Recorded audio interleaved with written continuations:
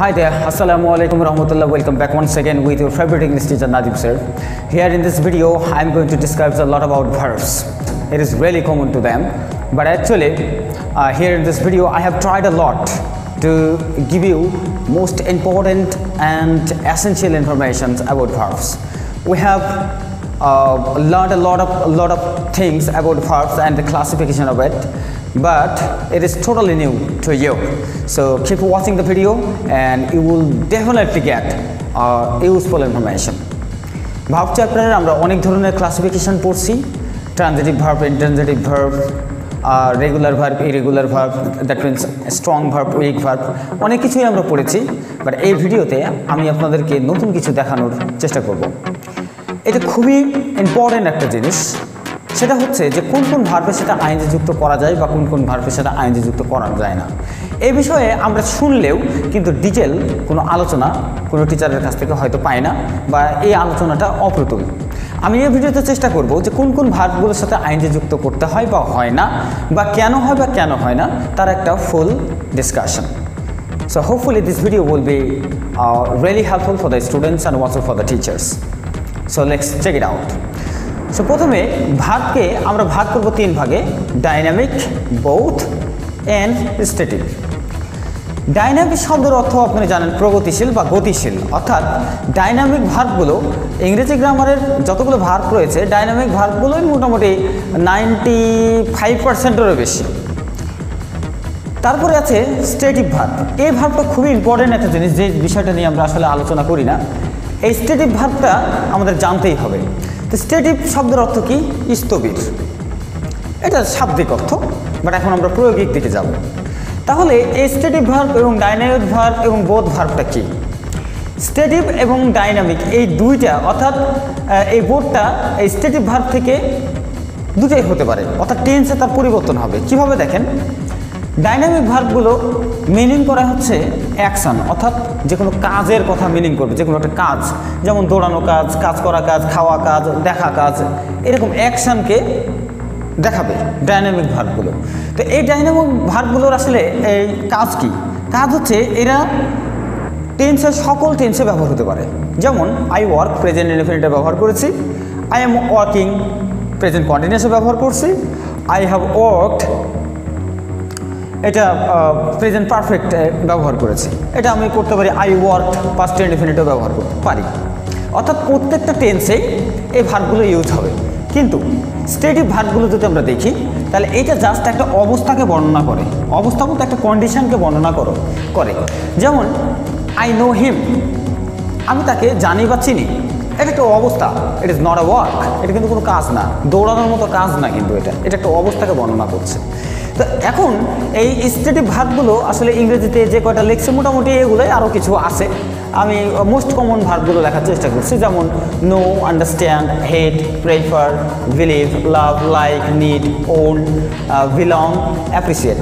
আপনারা অ্যাপ্রিসিয়েট মানে জানেন যে কোনো কিছুকে সাদরে গ্রহণ করা বা কোনো জিনিসকে অ্যাপ্রিসিয়েশন দেয়া। আর ওন মানে হচ্ছে যে নিজের করে নেওয়া। আর হচ্ছে বিলং শব্দের অর্থ কোনো কিছুর মেম্বার হওয়া। যেমন যদি বলি I belong to my family, that means হচ্ছে যে আমি আমার ফ্যামিলির একজন member. I belong to the club, আমি সেই ক্লাবের একজন মেম্বার। এরকম বিলং শব্দের অর্থটা এইভাবে ব্যবহার হয়।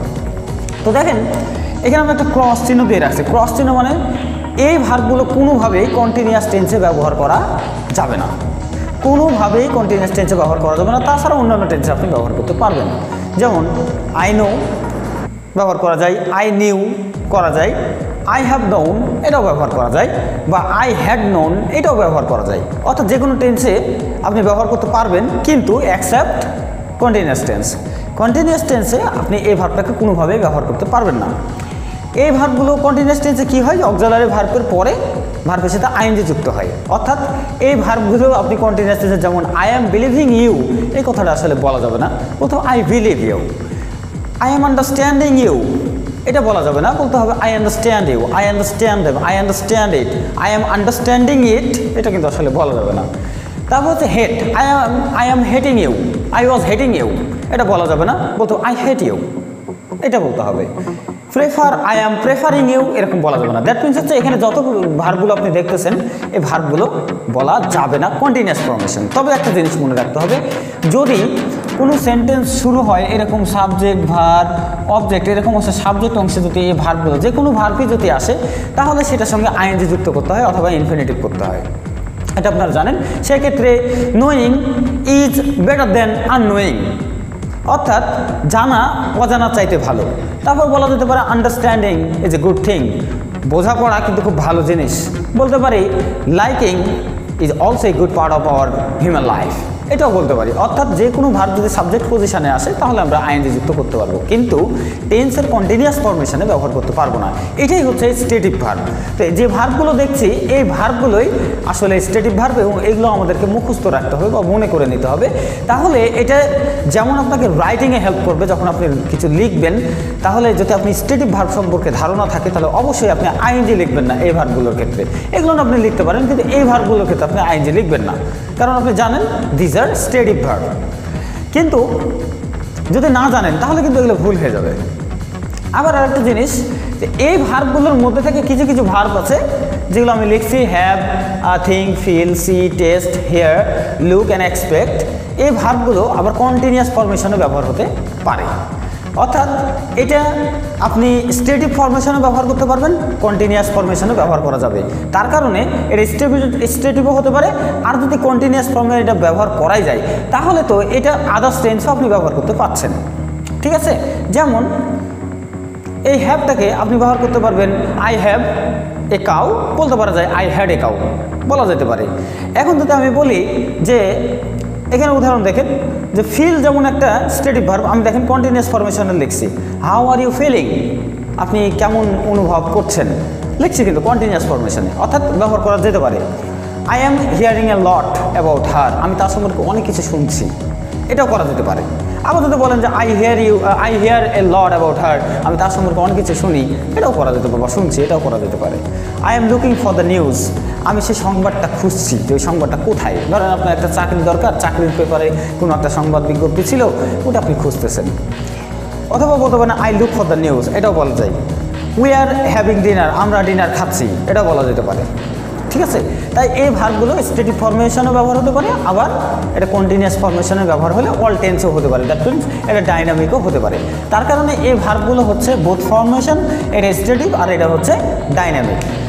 তো আপনারা হয়তো বুঝতে পারছেন যে আসলে স্টেটিভ ভার্বটা কতটুকু ইম্পর্টেন্ট। আমরা যখন লিখবো তখন আমরা যদি এই ভার্বগুলো সম্পর্কে ধারণা থাকে তাহলে অবশ্যই আইএনজি ব্যবহার করার ক্ষেত্রে আগে 10 বার চিন্তাভাবনা করব। আর যদি আমরা এই চিন্তাভাবনা না করি তাহলে বড় পাপ হয়ে যাবে, গুনাহ হবে। So hopefully you have guys enjoyed a lot in this video and have gotten a lot of information about stative verb and dynamic verb and the usage of both stative verb as continuous tense. So thank you very much for watching this video and keep me in your prayers that I can keep my work forward. Tada.